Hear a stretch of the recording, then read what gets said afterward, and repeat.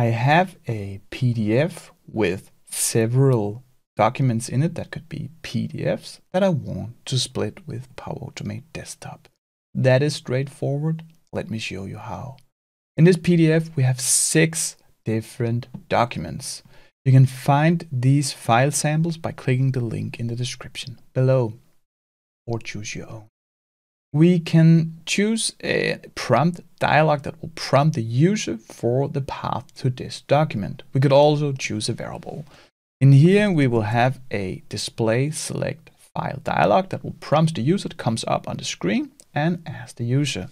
So here I'll say, please provide the path of the PDF you want to split. Then I want an initial folder. That is where our prompt will start in. So click this folder here. Usually you might want to start in Documents, but since I have a desktop with a project folder on, I'll start here. It doesn't make really a lot of sense to look for more files than PDF. So I can say look for every file that is the asterisk, but only those ones that will end with .pdf. I can also say, do I want this prompt to go on top? Yes, please. Allow multiple selection. I'll create the full solution that can take as many documents as you want with the PDFs in, but for now, we will have it once. Check if file exists. Doesn't really matter. It will exist when the user picks it automatically, but we can actually enable it if the user for somehow provide an illegal path. Then we want to say the variables produced, that is selected file. I want to rather have it in selected PDF file. So always rename your variables so you can see what's going on and your colleague can see what's going on. It looks like this. So I run it and this will prompt the user. So I can, for example, pick the first PDF that I got here and the flow will stop because we have no more actions. Here we have the path to the PDF here. And that's what I said. You could have a set variable or this path could come from different places in your flow. This solution is just with display select file dialog, but feel free to change it. Now we want to split it. Our strategy is to create a loop that takes the first page out, the second page out, so forth. In this PDF, we have 6 pages. So when it tries with page 7, it will fail and we will take advantage of that. So let's create the solution. I'll find a set variable. This one will keep track of what page we are at. So the name, we will call it something meaningful again, like page count. And then I'll give it the value 1 because the first page is always page 1. This isn't a value from the document. This is just the value that we give it. It corresponds to this page number up here. You can see that the first page is always page 1, even though we have no page number in it. So a variable that will always exist in the document. There'll always be a page 1. I'll also use, if I want to create some sort of a detailed error handling, then I want a set variable with a status in. So I'll just say status. And I'll give it the status OK. For now, everything is OK, but that could change. Then I can click Save. Now I want to make the loop that will loop all the pages that might be here in the selected PDF file. I'll find a loop condition. And I'll drag this one in here. So the loop condition is a loop that runs over and over as long as a condition is true. That means that if something don't change this condition, then this loop will run forever. It's not really ideal. So we always want something to change that changes it. So the first operand I'll run on my status here. If that is equal to OK, then I can run the loop like this. Now I can extract the files. So first I will go up here, then I'll find an extract PDF file pages to a new PDF file. Here I can say I only want to take a certain page number out and extract that to a PDF. And so the PDF file, that is the file that we selected up here, selected PDF file. So click this X, double click the selected PDF file. The page selection, well, we have a value for that. That is the page count. that is 1 in the first instance. We need to add 1 to this page count each time the loop runs, otherwise it will stay at page 1. We'll fix that when we are finished here. Where do I want to extract it to? I think it makes a lot of sense to extract it to whatever directory that this file up here is in. So I click this X, and then I'll say selected PDF file. I will expand it, and then I will find the directory, double click it. Now I want to make a little prefix on into the PDF file names. So I will say backslash, and then I'll say split, and then I'll use the name that we have originally from up here. So I'll take this one here, then I'll find the selected PDF file, and then I'll the name. Yes. If the file exists, and it will do because we extract it over and over, then we want to give it a little number. We could also use the page count for that, but for now the add sequential suffix is working fine. If you have a password on your PDF, you can go into advanced and specify that. The variable produced, that will be extracted PDF. That is fine for now. So then I can click save. We said that we want to split each one of the pages. Right now we only have page 1, so we need to add 1 to the page count variable. So here I will find a set variable and drag it in here. I'll pick the page count like this, click this little X here, say page count, and then inside the percentage sign in here, I'll say add 1 to it. So now we are adding 1 to it over and over. This could go on forever if the PDF file had an unlimited amount of pages. It will not. So this one, when it comes to page 7 in our case, this will break and the robot will stop working. So we need to counter for that.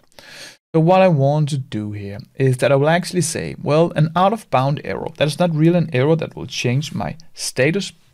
It's not an error that will should affect my workflow in any other way. That is to just exit the loop. So down here in the end, I will have a label. I'll also have a subflow, but I'll pick a label that goes into here. I will give this label out of the name out of bounds like this. Now I can say, if this produces an error, then you should just stop here. We could write a message to the status, and then you should just go to the label. So just completely exit the loop and go down here. So I can move in here. And then I can pick the on error. And I can say all errors, well, I don't want to look at them. I only want to look at the out of bound error. So expand the advanced, go to the page out of bounds and click that one here. I will not throw an error. That will stop my robot if I don't counter for that, but I will continue flow run. And what do I want to do here? Well, I want to go to label, and that will be out of bounds. That is the one I created down here. The robot will stop. We know that we have finished the whole thing. So far, so good. And also, just for good practice, we will not use it this time, but I'll change the status to out of bounds.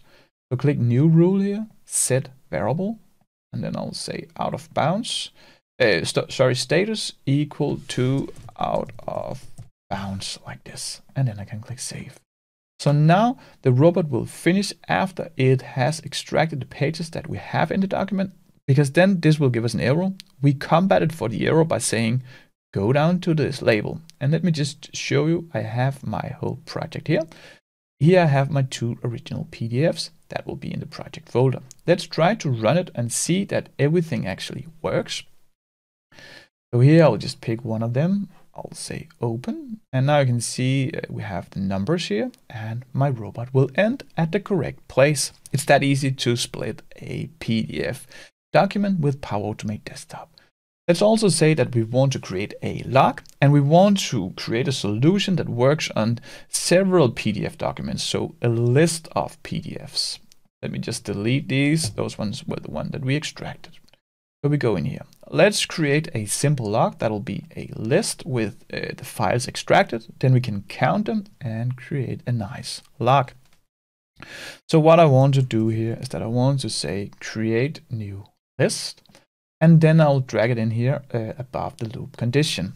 I will call it something. I will say extracted PDF files like this, and then I will click save. So I'll create it here, and then each time I extract a PDF document, that will be one of them, then I will take this extracted PDF and add to this list up here. So find and add item to list, and then drag it in right after the extract PDF file pages to a new PDF file. What list do I want to add them to? Well, that will be the extracted PDF files. Click this X here. And what item do I want to add? Well, that was the extracted PDF that got stored here. So that is each separate PDF that I'm creating. I stored into extracted PDF, and we will extract it to this page. So find an extracted PDF and then click save. So now we have a list with these items. Down here, we will create just a simple log. So let's just have a display message to the user. You can create all sorts of different logs. So down here, I'll just say something like that we have splitted your, for example, your PDF split into, and then we will have a count on our list. So that will be the extracted PDF files, expanded, and then pick count. Click save. And then we can say it got split into PDF files. Find them here, and then we will just guide the user to the directory. And that will be the selected PDF file up here. That's where we extracted the PDF files. So the selected PDF file, and then just take the directory like this. So now we are done with logging. Let's just test that everything works, that we actually get a nice log. I'll just pick one of them, and then we'll continue with the full solution that can take multiple PDF documents with PDFs in. Here you can see our PDF split into 6 PDF files, correct? And we can find the directory here. So far, so good. So we created the solution, and let's expand it. Let me delete this again so we can see it works afterwards. So what I want to do up here, either I want if you created a solution with a variable instead of this display select file dialog, then you need to change it to a list of file path, or I can just go up here and then I can say allow multiple selection. Now you can see that the variables produced that change to selected files, and this will actually be a list of texts. So if I just go in here, I'll just say selected PDF files. When I click OK here or save, then this robot here, the flow, will have several errors. That is because we are dependent on the selected PDF file, and now we have the selected PDF files. So here you can see we have a little bit of errors. Let's fix it. No need to worry. So we need a for each loop, and that one will be for each one of these PDF files up here. Then we want everything to happen down here.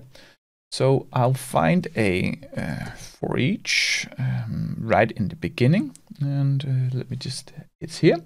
And for each, just take a collection that could be our list here, take the items one by one, and then it finished. So what value do I want to iterate? I want the selected PDF files, that is a list, and then let's just store them into a selected file. And that way we can use, can do this selected PDF file. And that means that we have a list item, and we can refer to that list item by the selected PDF file. When we go to the next list item, we refer to it again by this name. So it looks like this. So now you can see, since we created it up here, we have no errors. Now we just need to say, we want to start over each time. So that is for each one of the PDF documents. We start at page 1, we set the status to OK, we create a new list. In fact, we do everything. You can argue that we want to create a final log, but for now it's okay to have a log for each PDF document. Feel free to change that. What you can do is to click the set variable, go down here, press Shift, click the display message, and then drag it inside the for each. So now we loop each file up here in the for each, that is a for each loop, and then we'll say for each one of the pages, extract it, create a log, blah, blah, blah.